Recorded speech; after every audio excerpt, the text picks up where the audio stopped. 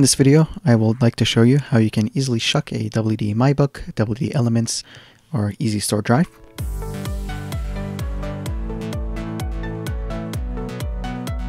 Now, shucking is it's when you can crack open these enclosures to get the desktop drive out inside. So if you take a look down here, you can see that there's actually just a standard desktop hard drive. Now, this is useful for a couple of reasons. First of all, external drives are usually a lot cheaper than internal hard drives. So what a lot of common folks, enthusiasts like to do is buy external drives, and then you rip them open to get the drive out inside, and you can plug it in your desktop because they just use a regular SATA interface. Now with WD, you also have to be careful because on some drives, they use the 3.3 volt pin as like the sleep indicator. There's lots you can read about it online. But essentially, the process is pretty simple. This is also very useful if the drive inside has it still works, but the USB to SATA adapters have died, as they tend to, and so this way you can actually recover your data off of it. And these are actually pretty easy to get at. So all you kind of need to do is it's actually this whole side thing, as you can already see, kind of just comes apart. So the best tool for this is literally something to pry it, for which I'm just using a flathead.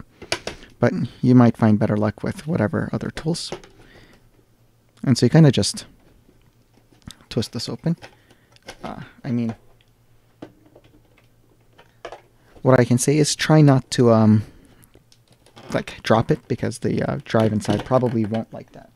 So now at the top we can just insert this here, and just, there you go, get it. It's on these little clips, so you just have to pop it off the clips, just like that. Same for down here. This will be harder. I've already opened this and closed it a few times, so it's a lot easier for me to get at the clips now. But there's one right around here. It's 2 clips per side on the top and bottom, so the second one's here. There you go. Boom. And then you can kind of just, you can already see, drive inside. You'll need to get both sides off usually. I have simplified the work a bit. Just the one clip here. Yep. There we go. And now you can kind of just see that it kind of just slides off just like this. Now ideally you want to not break apart a piece of plastic like this if you ever need to RMA this, and you will see that I have already done this to get a drive. So this is a not the drive that this normally ships with.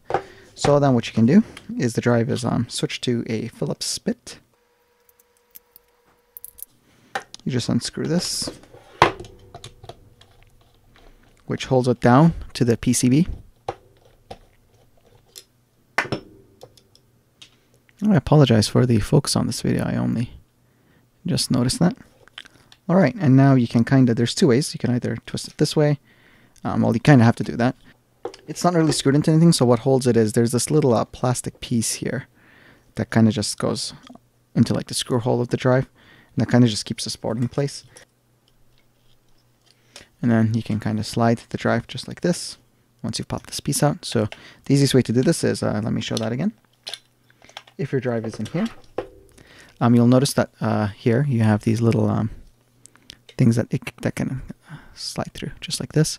So the best way is just push the drive up from the underside, and you'll notice that it kind of just pops open like that. And then the board's not really screwed into anything. So you can just do this. Now you can't take the board out because the board is plugged into the SATA port on the drive. So you kind of just do this lifting maneuver, and that gets you the drive. And then you can just, unplug the USB to SATA bit. You might be able to reuse this for other drives, but WD seems to be doing a thing where they lock the firmware on this to make sure that you cannot reuse. For example, this, if I put this Toshiba drive in this enclosure, it won't recognize it. It has to be a WD drive. Unlike the Seagate enclosures where I have been able to. But anyway, you can just put this back. I mean, there's nothing to keep it in there, but you can just then, close up your drive. It's pretty simple. Just slide it back on, and then you can just see how it just, and then you can just snap it on.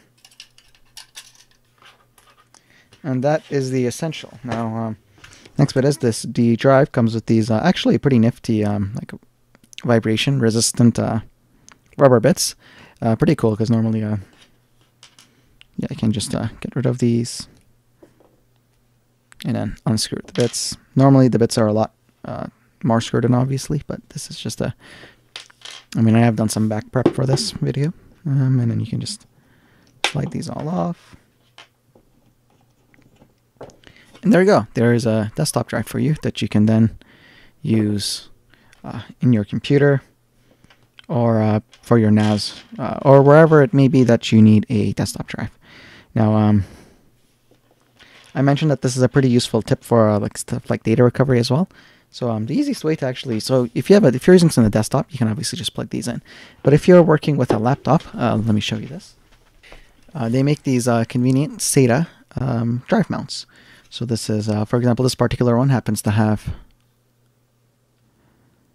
USB as well as eSATA, or eSATA, depends how you want to pronounce it, provided your computer supports SATA hot swap. So if you have one of these, it's really simple. All you can do is you can just take the drive and just plug it in. And in this way you can copy the files off of it easily, even if that USB to SATA module has already died. And there you go. That's how you can easily shuck a drive out of a WD MyBook. And this exact same enclosure design is also used on WD Elements, WD EasyStores, and a couple of their other product lines. Thank you for watching. I hope this helped. Bye.